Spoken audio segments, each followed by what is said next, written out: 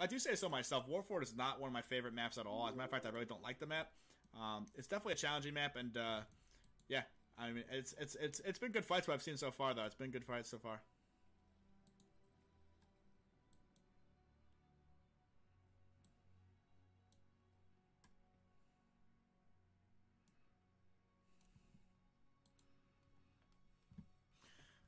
Oh, what the fuck?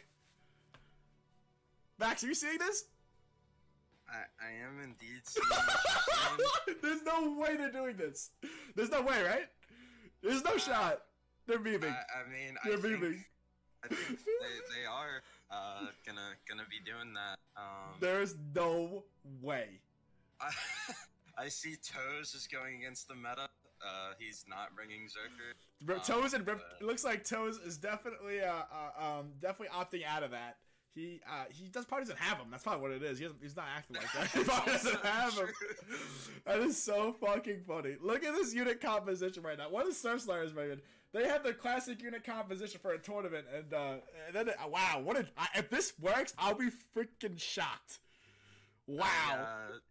Not to be the bearer of bad news, but I don't know that this is gonna work out well for them. Oh, this is quality. That's quality content. That's quality content. I'm fucking crying. Please, if this works, I'll be so happy.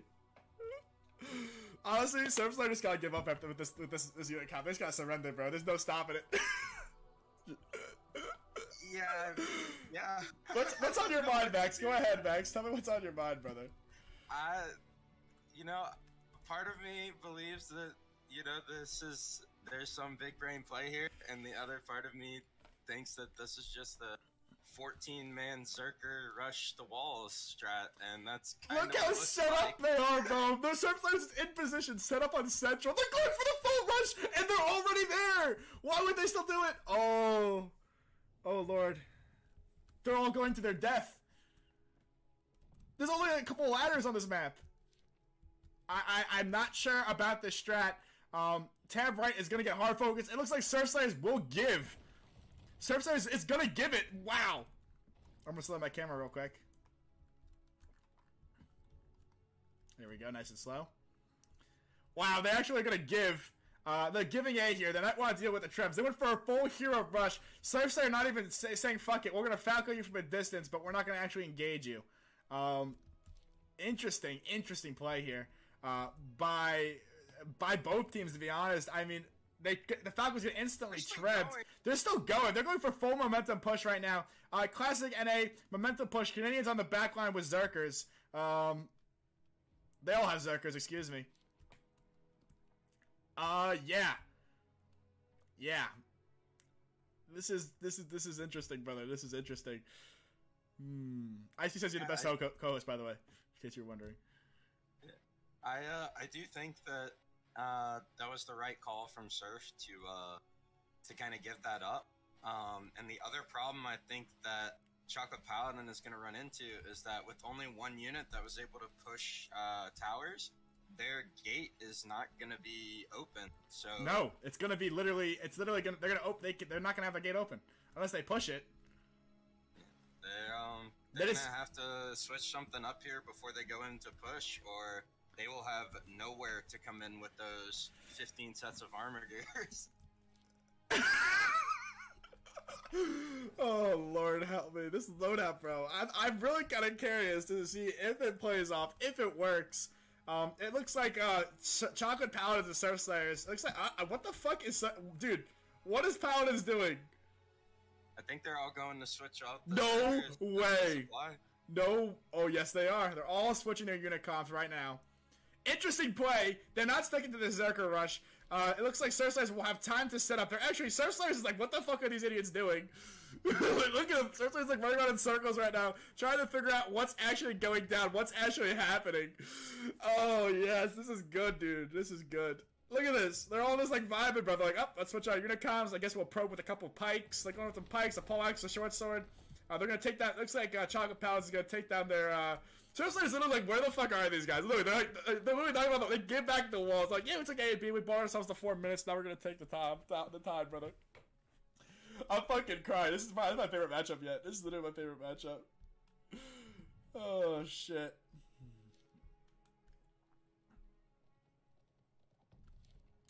This is definitely a tournament first for me. I've never seen that. I'm fucking crying, dude.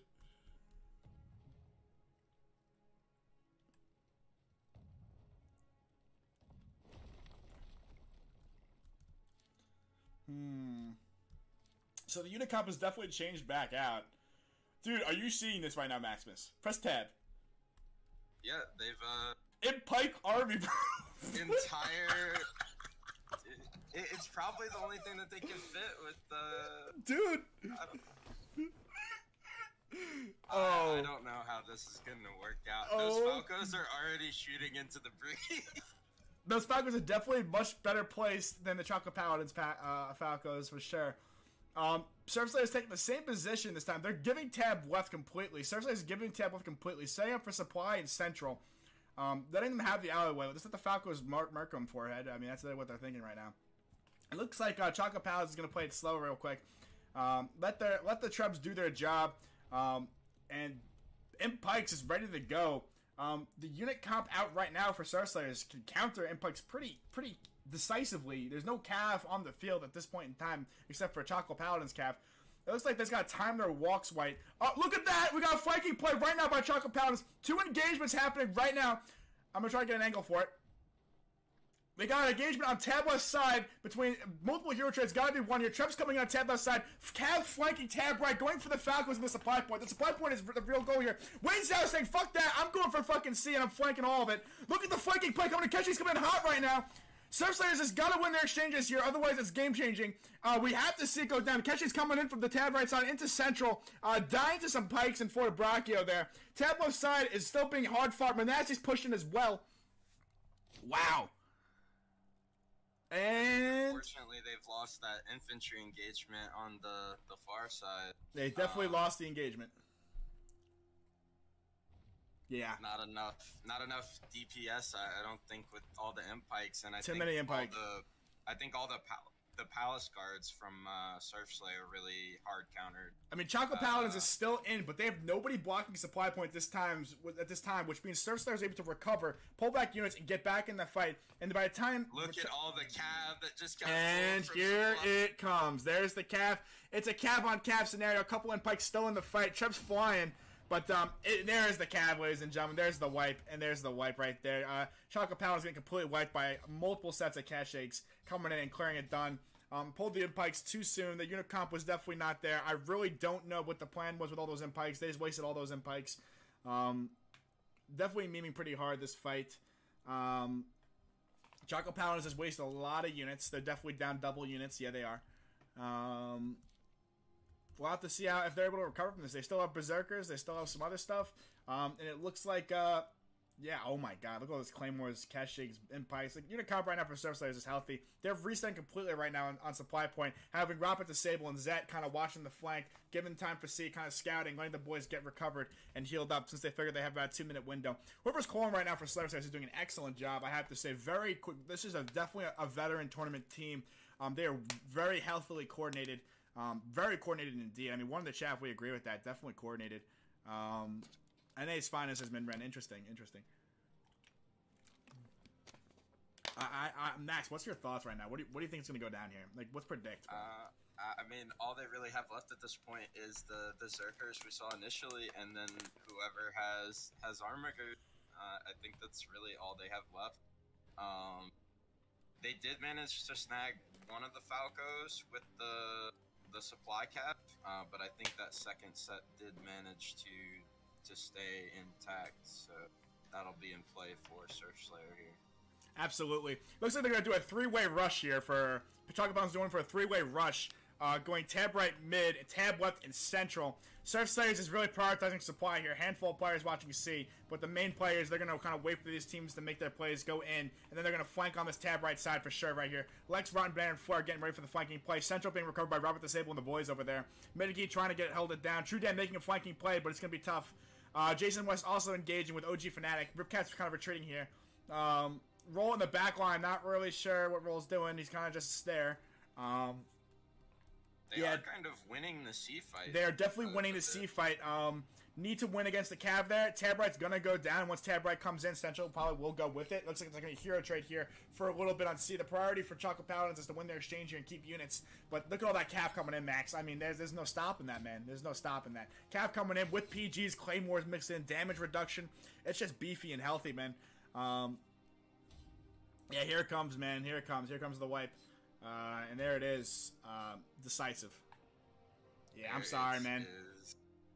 I'm sorry. I feel really bad for Chocolate Paladins right now. Very interesting strat. They were definitely just figuring, say, fuck it, let's test out some units and see what happens. But it's definitely looking like a very tough 7 minutes for them here. I'm not sure if C goes. What are your thoughts, Max? You think C goes? I do not think C is going to go here. I think Chocolate Paladins potentially had a chance on that first push if a couple of the Cav players for supply stay alive and potentially dance on the supply, but I didn't see that happen. They both kind of died trying to kill the Falco, and so Serfslayer came off with 5-6 fresh units and just kind of shut down what little push that they had left. Yeah, I think, and I think that costed them. I think Serfslayer is also being pretty generous here. They probably could have sallied on that wipe, and they chose not to and let them set back up for another attack. They're playing very conservative. I think that's an honorable play by Surfslayers to not sally, and I do respect them not doing that to them. They are definitely probing the gate, watching it, but they're not pushing out and letting them come to them. Very conservative play. I think that's definitely a respectable move by Surfslayer here, so kudos to them. It looks like at this point the comms are kind of questionable for Chocolate Paladins. They're just sitting at gate right now. Not even really. We'll have to see where they go. And what they do and how they recover from this. It's looking very tough right now. I mean, they still have units on the field. They still have some unit comp left. Not really. I mean, unit comp I don't really agree with, but they do have units on the field. Yeah, it's very tough.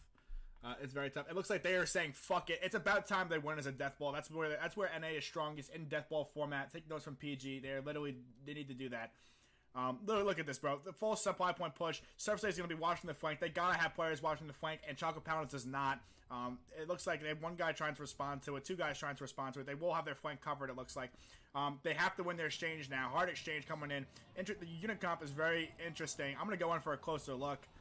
Jackie Turner cutting them off with I don't even know what that was. Yeah, it is not looking good here at all for Surfslayers. Surfslayers is dead. Yeah, they're dead. They're just. I mean, Surfslayers is gonna wipe them here. Chocolate Paladins are dead. Yeah, they're all dead. I'm not really sure what to say here, ladies and gentlemen. I'm not really sure what to say. It's just good business. I mean, for those of you that ever watched Pirates of the Caribbean and you ever saw like the final part where the Flying Dutchman and the Black Pearl sink the major British ship, and the guy just says it's just good business. That's literally Chocolate Paladins right now. They're definitely struggling, having a hard time. Ripcats has like 7 guys chasing. There's nothing Ripcats can do. Ripcats is probably an S tier player, but they're one of the best players in the game. But there's just nothing he can do here. It's not his fault. You can probably take that 1v1. Honestly, I'm kind of more interested in this 1v1 right now than I am the actual fight. At this point, Surfslayers will sally out in the final 4 minutes. They said, fuck our honor, fuck our respect. Kenny Cowboy's actually going to leave the match. Ripcats, they're all leaving the match. They have had enough. OG Fnatic also DCs. Ripcats DCs, Mid-Gi DCs. They are literally leaving the match. They are ceding the match. They have surrendered completely. Max, what are their thoughts right now? It looks like Chocolate Paladins is full-on surrendering the match. They are all leaving, ladies and gentlemen. Honestly, Sag in the chat, they have full-on given up. The match has definitely decisively been lost. I'm going to actually DM Mask and see if he wants me to continue, if he wants me to play it out, or if he wants me to cede the match. We got 3 minutes of just them vibing right now. Honestly, you should just line up and take a family photo at this point in time. Very, very tough match for Chocolate Paladins. They don't even want to finish this up. They know it's over. Yeah. Max, what are your thoughts so far, man? I think the unit comp was a bit too on the troll side for Paladin. The aggressive ladder play to A is kind of, I guess, one thing, but the full Zerker, I think, was a bit much. And it ended up costing them a lot. There were a lot of other unit comps that I think would have been a bit more viable for what they wanted to do, and yeah, I mean, it's kind of reflected in the stats here. It was definitely a very tough matchup for Chocolate Paladins, a newer team coming together, forming up, and they're fighting the champions of the previous tournaments. They definitely, I think on the first fight they did on defense, I like their Unicomp a lot better. I think the Saliat was not the play on that first defense, but now on this attack, I really don't know what happened here. I really don't know why they brought those units. I think they were kind of memeing a little bit and said, fuck it. Yeah, I really don't think that was the play in that first attack at all. Yeah, man. I mean, let's be real. I think Serfslayer is definitely a very strong team, and definitely kind of showed us all tonight, on this afternoon, that they meant business, that they really came to play and make things happen. So